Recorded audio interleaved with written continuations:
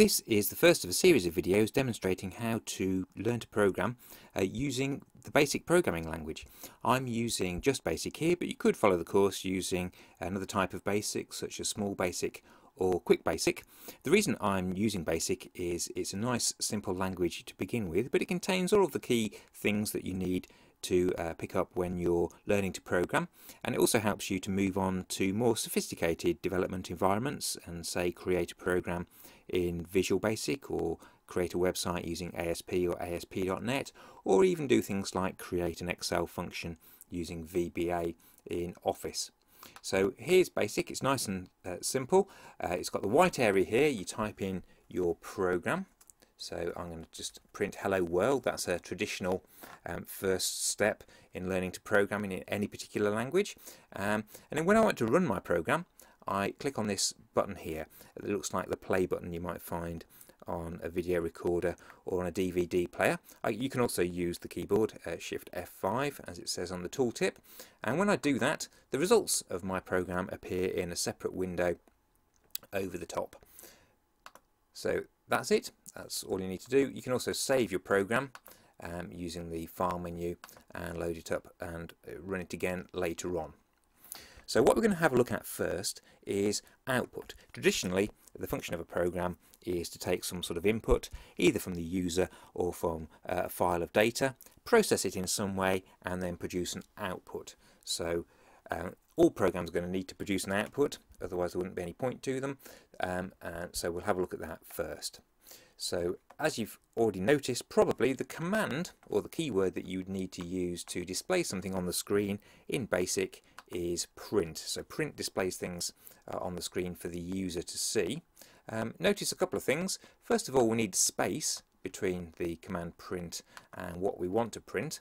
And also, because I'm printing text here, I need to put the text in speech marks. So I'm printing hello world, and when I run that, what I get on the screen is hello world. It's exactly as I've typed it in my program. It doesn't make any assumptions. So if it was a name, for example, it wouldn't put a capital letter in, it wouldn't put spaces in for you. It just prints it exactly as you've typed it in. So if I want capital letters, I need to put them in. So hello world with a capital letter will give me hello world with a capital letter. So that's printing text. Need to remember to put it in speech marks.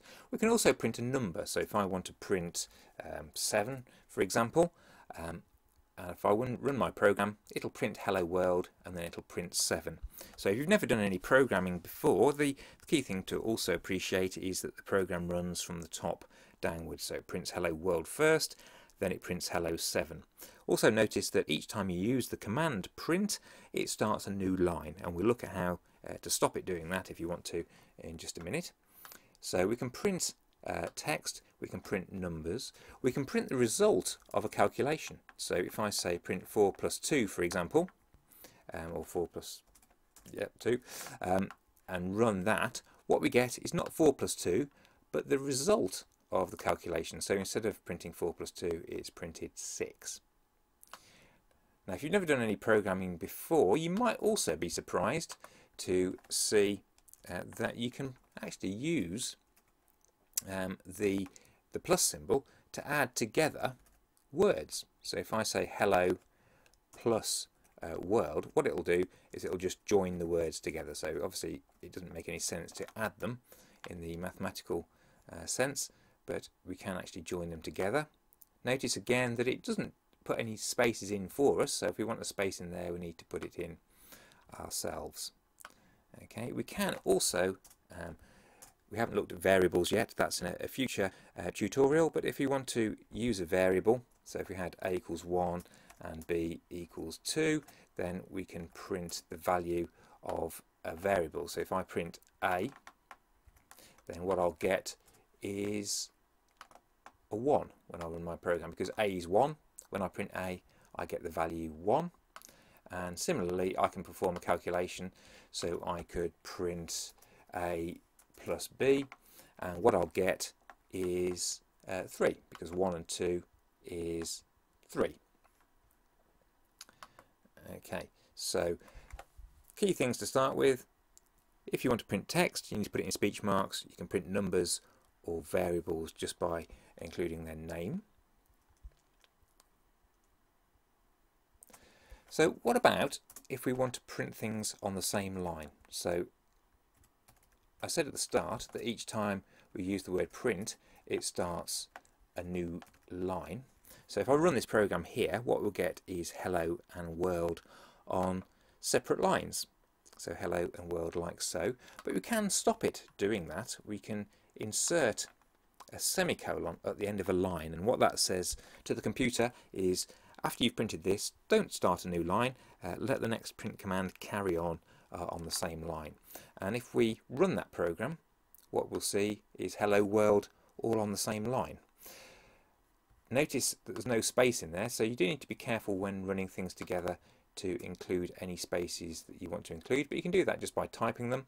So if you click the play button now, we can see we've got hello world all on one line with a space in.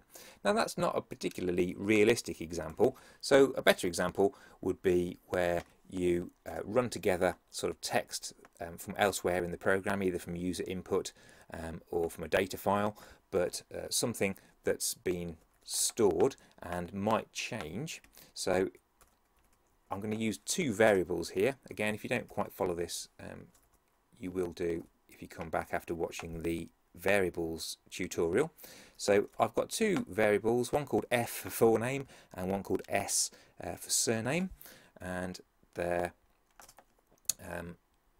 storing the word names Joe and blogs respectively. And what I'm going to do is I'm going to print those together on one line. So you can actually use the semicolon within a line, so you can run things together on the same line. So if I run together F, so that's the full name, I can put a semicolon. I'll need a space in to space the two names out, and then I'll put in my surname S, and what that'll do is I'll run together Joe, a space, and blogs. So that's a kind of probably more realistic sort of use of the semicolon to run two things together on a single line where we don't know what they are, because there wouldn't be any point in printing hello world separately when we could just print them in one go. What we can also do is we can use that same technique to run together numbers, or run together variables and other text. So if we said, we could add a bit on here, so we could say how are you? So there I've mixed variables and other text on the same line, and if we run that, what we'll see is it says hello, no it doesn't, it says Joe Blogs, how are you? And if I wanted to, I could put a number on the end. So that wouldn't make sense in this particular context, but it just shows that you can use the semicolon to run together different types of things. So fixed text, variables, and numbers can all be joined together. So I think that's probably all the key things you need to know about the print command. So you use the command print with a space after it.